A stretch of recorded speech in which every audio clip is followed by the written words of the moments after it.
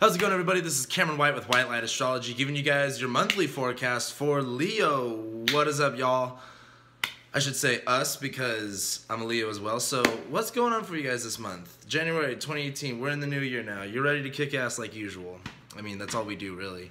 But a couple things going on that are pretty big. Uranus is going direct. Uranus has been in our 9th house since 2011, really emphasizing, like, what do we really believe? What are we wanting to learn? Really to understand who we are. Aries in the 9th house is we have a very spiritual attachment to our identity, to our sense of self, our personality, with what we're capable of, with what we're willing to go towards, what we're willing to act upon, what do we believe about ourselves. And with Uranus being right here, this has been wives, and I mean, a bunch of Leos have been really just been waking up. Like, I don't know one Leo that's still like not there yet. But basically, with Uranus being right here, this is bringing all of this to a very heightened energetic level. Uranus will be going direct on the 3rd, so right as the new year kicks off, Uranus goes direct, all planets are direct, so everything's moving forward for the most part. But with Uranus going direct, we're going to start to see the inspiration and the ingenuity and the ecstasy almost of the excitement, the electricity of when we really get to tap into that side of ourselves that finds our power, that finds our meaning, that finds our purpose, that finds our path, or that finds our place, or where to go to, almost in a sense.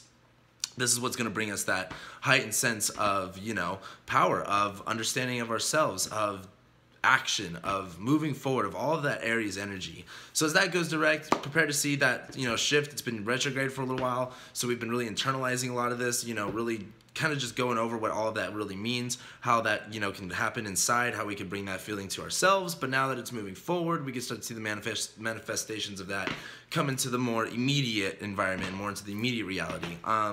Saturn just moved into our 6th house. It's time to go. It's time to work, boys.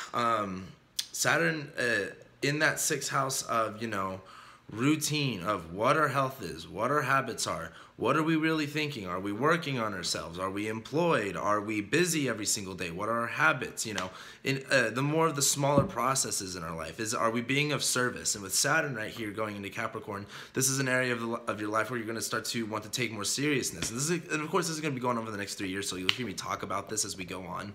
However, now that he's shifting, we just had Saturn in the 5th. We just learned about what we really want and what does that really mean when we want something, and how are we going to do it, and how are we going to go about it, and understanding that it's been feeling limiting, so we've been having to break free, especially with Uranus being in Aries, with Saturn right there trining it this whole time. It's been very expressive. It's been very ready to go.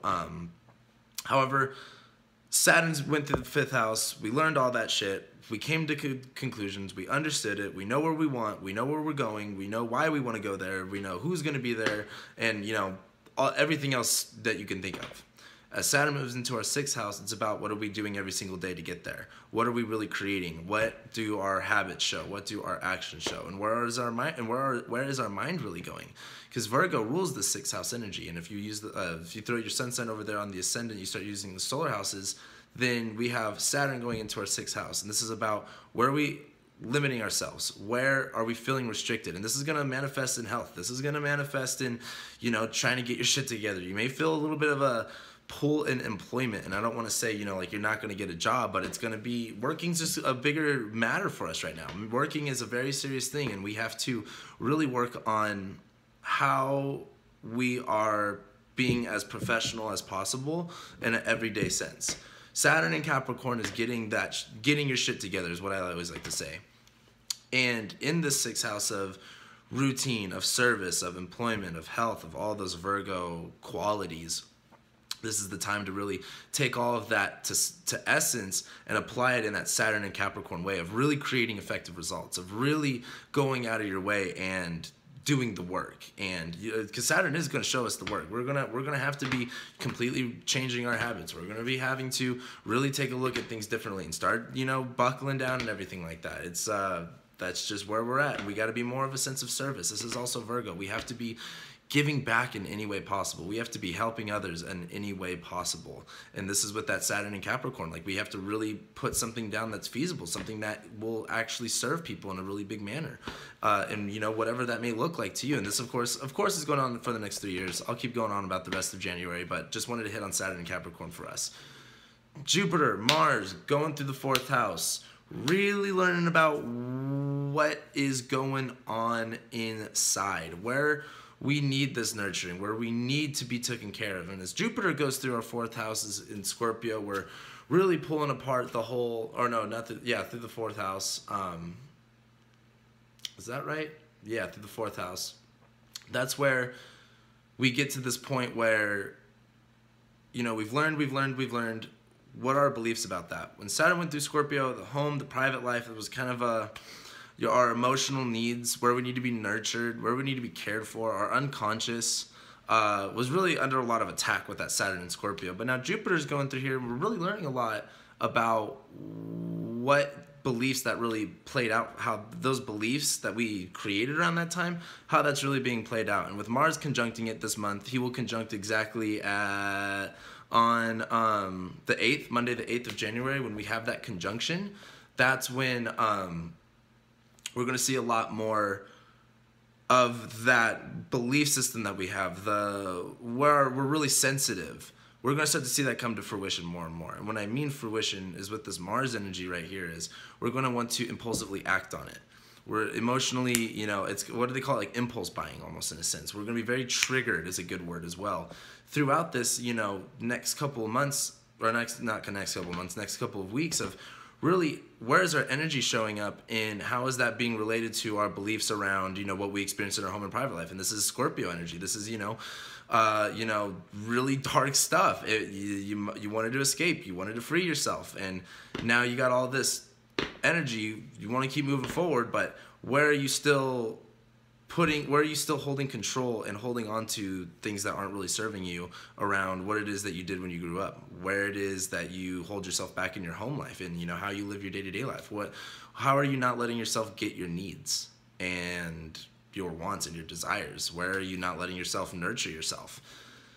And as Mars conjuncts it, we're going to start seeing a lot more of that energy start to come out, where we're like, oh shit, I really am not doing that. Oh shit, I'm really not in alignment with that, and I need to change it. And that Mars in Scorpio is really going to come in and just go in, change it, everything will be good. Mars will then move into Sagittarius in the 5th house, where Mars in Sagittarius is always going to be great for us. This is a time to really explore what it is our wants are and start doing things different. This is a good time to do something different, something that's more creative, something that's more fun, something that you have to learn something, really challenge yourself with.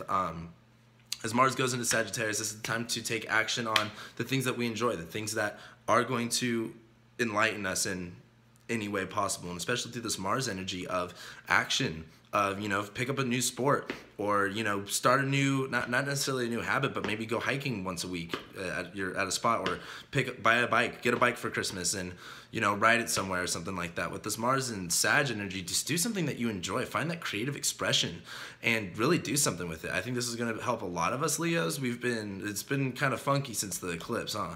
And it's just been everywhere, or honestly since like October. And as we have this switch, that's when you're going to start to kind of have like a better energy sense to you, a better outlet for all of that built up energy that you got inside of you. So don't worry about that. Venus is in Capricorn. She's going into Aquarius, so she's going to be going over our descendant. This is where we go, okay, we have to really, you know, as Saturn's been in Capricorn, Venus just entered Capricorn. As Venus goes through Capricorn, this is going to be like, you know, like, I'm really wanting to put more effort into working, put more effort into what I got to do every single day, what my health's got to be like, what am I being of service, like very Virgo energy of like nitpicking and analytical. And Venus is in Capricorn, so it's very like unemotional around this, very raw. It could be very like there's no other way. Like you can't have fun. You can't, you know, having fun is, you know, loving your work and work loving you type of deal. Like just fully embedding in it and really just going for it. With the Venus in Capricorn, don't take away from yourself to give to other people. You can't, I mean, because if you're taking from yourself to give to others, you're just taking from everybody else. With that Venus and Capricorn aspect, though, make sure that you are getting what your needs are. You are emotionally in control, that you're not passive, and that you're not open. Like, be okay with being vulnerable. And this is because this is Venus energy. This is to put our heart into it. This is to put our love into it, put our want and our really value and cherish and treasure what it is that we're really working on in our lives. And that's that Venus and Capricorn aspect. As she flies through Capricorn, she'll then enter Aquarius on the 18th. And that's when we're going to start to see things way differently. This is when Venus goes over our descendant, really focusing on what our needs are from other people. How do we focus on other people?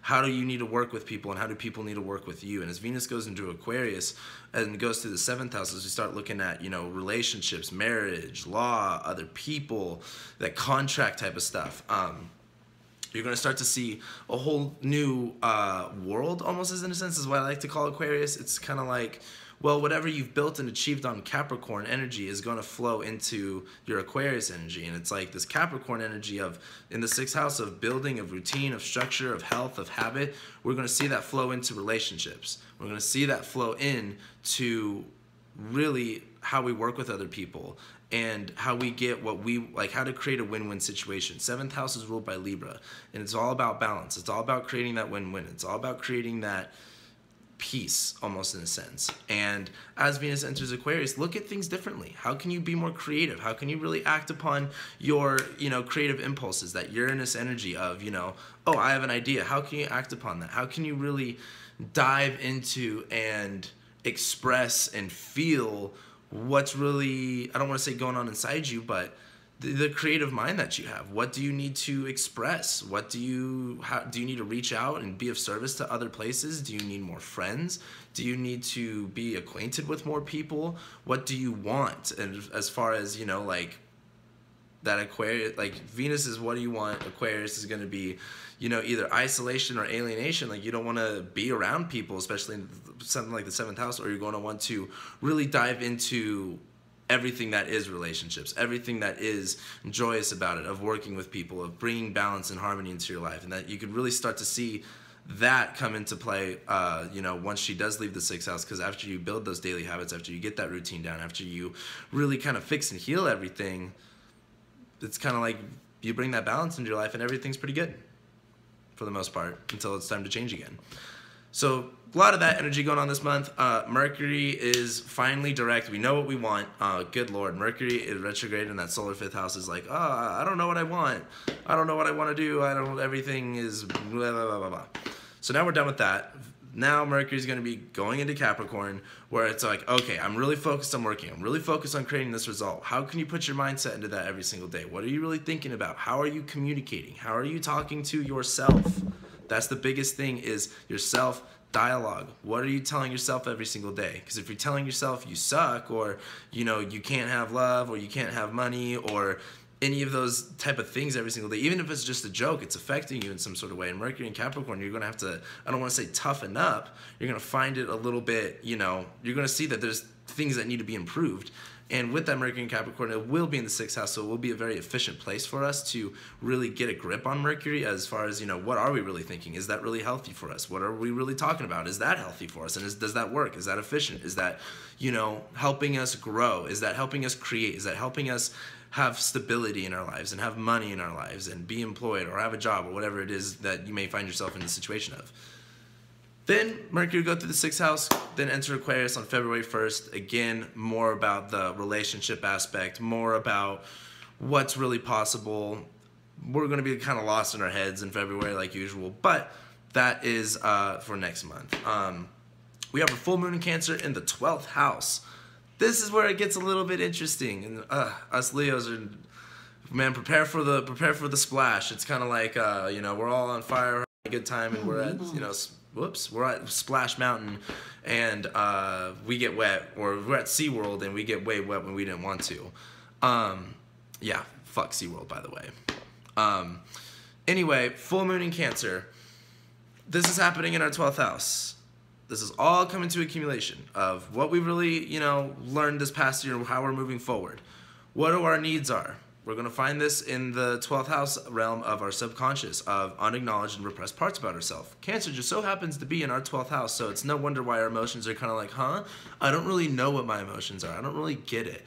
Even though we have a lot of passion, we have a lot of pride, all that kind of good stuff, it's like the emotional part of us could be really locked up and shelled away. This is with this full moon right here, we're going to see a lot of energy come out of this, because in order to get the results that we want with the Saturn and Sun in Capricorn and Venus in Capricorn and Mercury in Capricorn of working and efficiency and getting on our shit, we're going to have to learn how to become vulnerable, Cancer. Learn how to trust yourself and other people, that Cancer energy of opening up, of receiving love and nurturing, because you're able to give it as well. You have to receive it. And doing this in parts that we repress, parts of ourselves that we don't acknowledge all the time and that are very sensitive and emotional, and we just kind of, put the crab shell on it and just kind of ignore it, hope for better days. But that's how this new year's starting, right off the bat. If you want to create these results you're looking for, you got to have that emotional intention. You've got to bring up what you don't want to bring up. You've got to feel it. You've got to embrace it, and it's time to move forward. Then we have a new moon in Capricorn after the full moon in Cancer. So much easier after the new moon in Capricorn. That'll be setting the intention, setting the road work for what we're really going to be creating, especially for the next 6 months, especially when the nodes go into Capricorn and Cancer coming up in the next couple of years. And I think we'll see a lot of energy from this time really come to fruit. I don't want to say come to fruition all the way then, but I think we'll see a lot of connections from here to there. But Leo, that's what I got for you guys. Thank you so much. I'll be seeing you next month, and I love you.